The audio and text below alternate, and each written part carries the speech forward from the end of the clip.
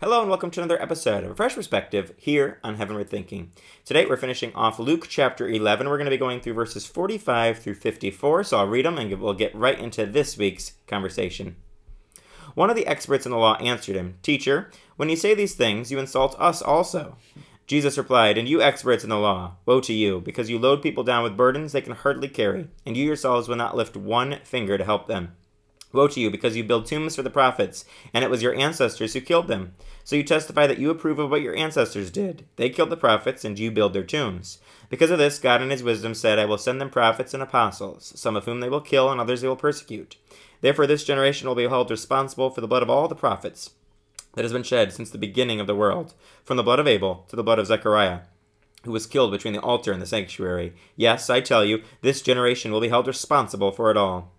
Woe to you experts in the law, because you have taken away the key to knowledge. You yourselves have not entered, and you have hindered those who were entering." When Jesus went outside, the Pharisees and the teachers of the law began to oppose him fiercely and to besiege him with questions, waiting to catch him in something he might say.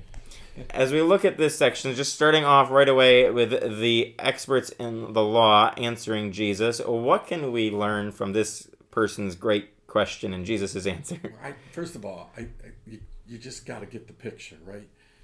The experts in the law are talking to the one and only expert of the law, right? So I mean, you really got to get that picture because they have no clue. Mm-hmm. They're literally arguing with the only one who's qualified to be the expert of the law, and they think they're going to win, right? But the only reason they think they're going to win is because they refuse to accept Jesus for who he is, right? Mm-hmm. But just you get that picture, and then you think, well, we would never do that, and yet we do it all the time, right? I sit in meetings, I sit with people all the time who are literally arguing that they are an expert in the law, right? Their viewpoint, what they think, their interpretation is the right interpretation, and I think God must look down at us sometimes and go, "You're kidding me, right? Like, you really are kidding me that you guys are going to spend your time arguing things that you simply don't know what you're talking about." And I just can't believe, like, Jesus, like, what that must have been like to be like, are you serious right now? Like, are you really serious that you are going to... It's why he land-based them, because he absolutely, positively knows, like, here's where I am and where you should be, and here's where you are, right? It's just amazing to me, the perspective that we have at certain moments. You and I went to a banquet, right, this last weekend, and the guy said something that we've heard before, right? But he reminded me of that whole little saying that says, we're all no one in need of a someone, right? So that we can reach everyone, right? But you have to... absolutely positively have to grasp that the someone, Jesus, is miles and miles and miles and light years and universes away from where I am in life. Absolutely. Yeah, I love how you point that out here at the beginning of this section, because this religious leader, this expert in the law, has the audacity to challenge what Jesus is saying. He doesn't get the hint from Jesus' rebuke of the Pharisees. I don't know why you would challenge it and be like, well, you're kind of hurting my feelings too when you just listen to what Jesus said to them. Great, now it's turning on you. And yet, like you pointed out, we do this all the time. I think the similar situations when we have the audacity to challenge the word of God and say, well, did God really say that? Or is he really meaning that I do this? Like, Jesus is the word in the flesh. We have the word given to us in Scripture, and we have the audacity to do the same thing, challenge the very law, the very word of God. We think that we're an expert in the law, or we think, well, Jesus didn't really mean it this way, or, maybe I don't have to do this quite this way. Jesus is the only, as you said, the only one qualified to be the expert in the law. The word of God is the only law that is qualified, not our interpretation of that. And so it's important for us to get that straight. And then, as you pointed out, we have to make sure we understand who Jesus is, that he's way, way, way up here, and we don't even compare on the chart. We don't get to even level 1. Like, we needed a Savior, Jesus, and yet we go around walking like we're Jesus, and that we have the authority to say and do whatever we want to say and do because we're just experts. And I think a lot of us, all of us, would benefit from just understanding that Jesus is the expert. Maybe we should learn from him and follow him, kind of like he told us to. Yeah, and I think none of us would say that we're Jesus. You know, we're not audacious enough to say that, but we act like that. We act like that in the way we argue with people. We act like that in the way in our conversation. We act as if we absolutely, positively know. But here's the problem, right? The very first thing he says to them is, you put this burden on people, which is what we do all the time with our expectations and our rules and you will not lift a finger to help them out of that. So it goes back to the whole idea. We just want to be the policeman. We want to point out, write the tickets, but we're not gonna help you, right? I'm gonna point out you broke the law, but I'm not gonna help you get back on track. And that's what God says. You know, in Galatians, Paul says, like, listen, you know, if one of you stumbles or falls, let those of you who are spiritual. Right?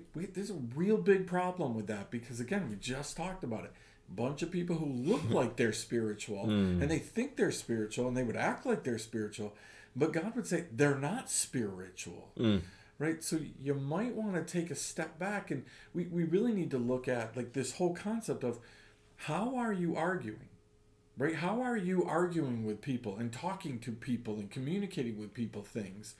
Right? Are you communicating and putting a whole load of things on them and then said, okay, go ahead and deal with it? Right? Yeah, I think it's a great assessment we have to look at in our lives and in our Christian churches and communities is are we just burdening people or are we helping people? Because Jesus, when he's telling people the truth, when he's preaching, it's not always an easy thing he's saying. Sometimes it can seem like a burden what he's asking, but he doesn't just weigh someone down with something and say, okay, now go try it all on your own. I'm not going to lift a finger to help you. Jesus helps people through the situation. He assesses a situation and says, you need to leave your lifestyle of sin behind. Now, this is what you need to do. Here's how I'm going to help you with that. The Pharisees, the experts in the law, these religious leaders, they were just placing a huge burden on people and saying, well, deal with it yourself. And I think we fall into the temptation too.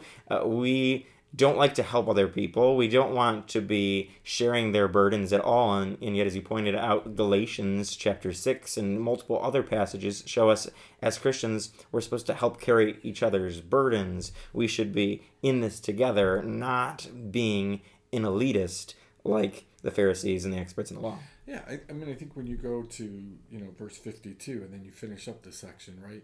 He talks about the fact that, what are you experts in the law? You have taken away the key to knowledge. You didn't go in yourself and you hindered those who were trying to go in. I've been on this kick lately about pondering, right? Are you willing to ponder what other people are saying? It's funny. Most people, when they listen to somebody else, when you're in a discussion with them, they're not listening to what you have to say to ponder what you're saying. They're listening for how they can argue. Or they're not even listening. They're just trying to figure out what they're going to say next. Or they just slough off, right? Like, if somebody gives you a 5-paragraph verbal sentence, right? Like book, and you say, oh, well, okay, maybe, sorry, could be. That's not an appropriate response to what it just means you really truly didn't listen to anything that they had to say, right? What you are doing is saying, I want to get to what I want to say. We're not engaging here. What we're doing is I'm going to stonewall you and say, yeah, I don't really care about what you're saying. And that's what these guys would do. There were people looking for knowledge, and they're stonewalling them and saying, yeah, no, what you think, no, don't ponder that. Don't think about that. That's dumb to ponder that or think about that or do that. And there is a ton of stuff in the Bible that we should be pondering, right? But rather than thinking about things, what do these people do? Well, the Pharisees and the experts of law decide, rather than pondering what Jesus just said and taking their tongue lashing and going, we better fix this, they just decide, yeah, we're going to kill Jesus. Seems weird until you've sat in church meetings where that's exactly how that goes, right? Somebody gets caught, and then what do? they immediately go home and start figuring out how to get the pastor or how to get the deacon or how to get somebody, rather than going, maybe I should work on this. Absolutely. Yeah, you'd think, and as we look at the ending of this section, you'd think they would have been smart enough. Now there's been two giant bashings where Jesus is first giving a pretty harsh rebuke to the Pharisees, and then maybe even more harsh rebuke to the experts in the law. You'd think they would realize, oh, maybe we should do something. Maybe I have something I need to take care of, some sin in my life, or maybe something I should do differently, how I treat other people. No, they don't get that at all.